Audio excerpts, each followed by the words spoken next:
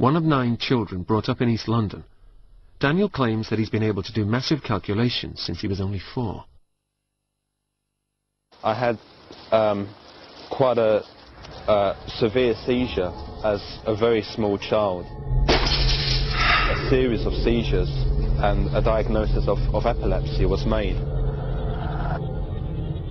His childhood fits seem to have changed something in his brain. It's really from that time that I started to see pictures in my mind, images started to form. Intuitively, Daniel also began to perceive the patterns within numbers. Cases like this are extremely rare, yet there are others who have also suffered injury to the brain, only to emerge with a startling and often similar kind of talent. Orlando Serrell was just 10 when he received his fatal blow.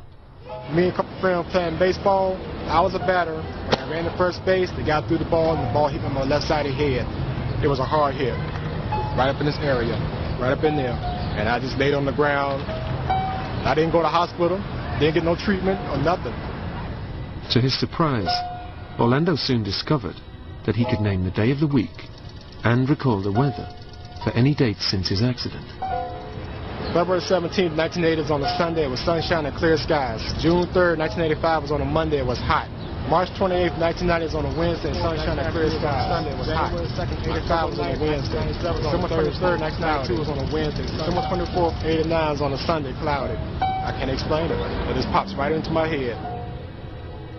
Somehow, the circuitry in his brain is computing calendar dates.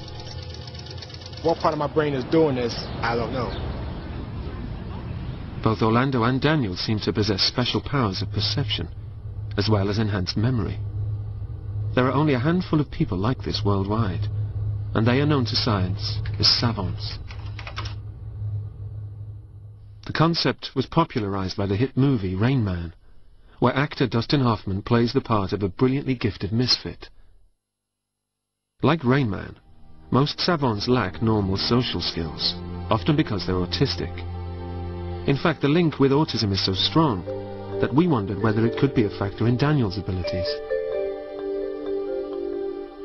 Cambridge neuroscientist Professor Simon Baron-Cohen, an expert on autism, will be making a careful assessment. Autism is a spectrum of medical conditions where people have a lot of difficulty in forming social relationships and in putting themselves into other people's shoes to imagine other people's thoughts and feelings. But it's also where the individual develops very strong narrow interests, obsessions, and likes to do things in a very repetitive way. So it's a mix of ability and disability. 25-year-old Daniel seems to have lots of ability, yet no obvious disability. Today he's joined by his mother, who will help to reconstruct Daniel's childhood. Amongst your other children, are any of them also... Her memories, it turns out, are still vivid. If you had Daniel as a first child, you would never have another child because the constant crying, up until nearly the age of 2, he was a real handful. He would just cry constantly.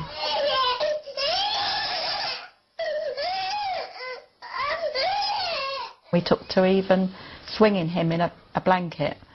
His dad would be at one end of the blanket, I would have the other, and we resorted to that out of desperation. Did you like that?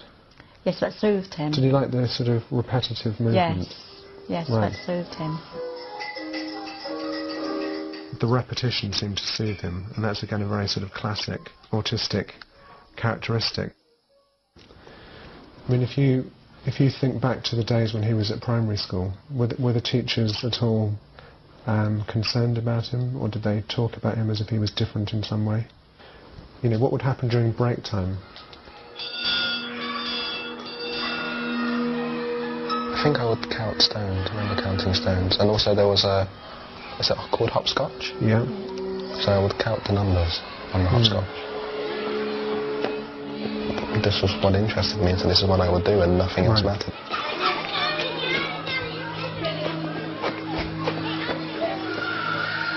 I knew he didn't integrate that well. I do remember you walking around the playground and looking up at the trees. I'd walk around the trees and look at the leaves, look at the patterns on the leaves and the bark.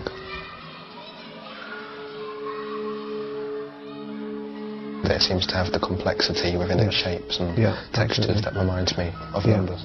Right. Numbers, for me, have always been, it's like the most real thing for me.